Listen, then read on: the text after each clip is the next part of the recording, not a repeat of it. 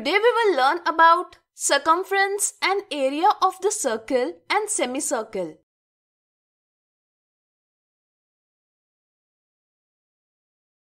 We know that the total length of the boundary of a closed figure is called its perimeter. In the context of a circle, we call it a circumference.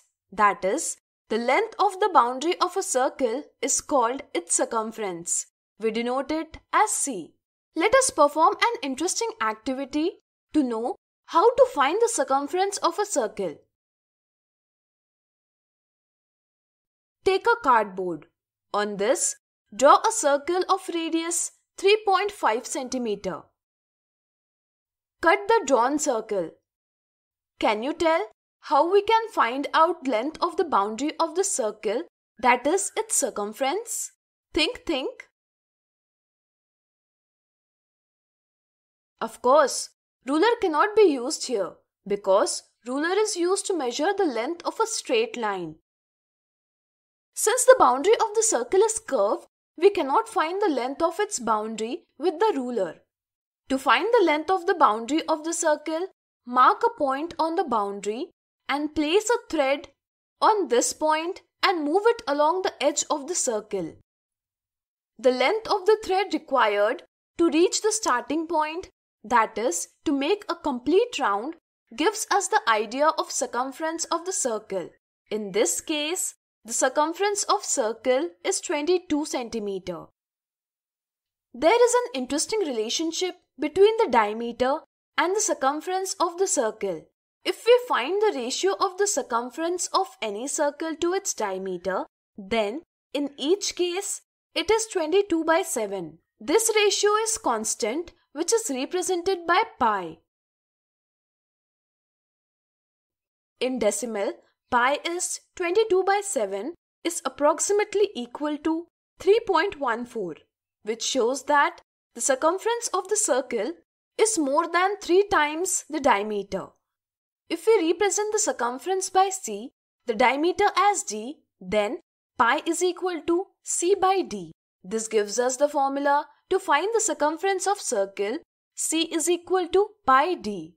Since the diameter is twice the radius, that is, d is equal to 2r, that's why we can write the same formula as c is equal to 2 pi r.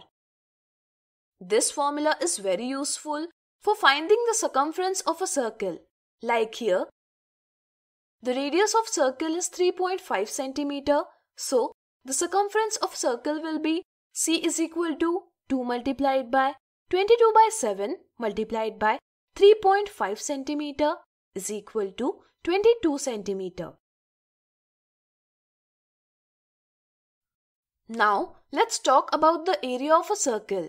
We know that the surface enclosed by a plane of closed figure is called its area.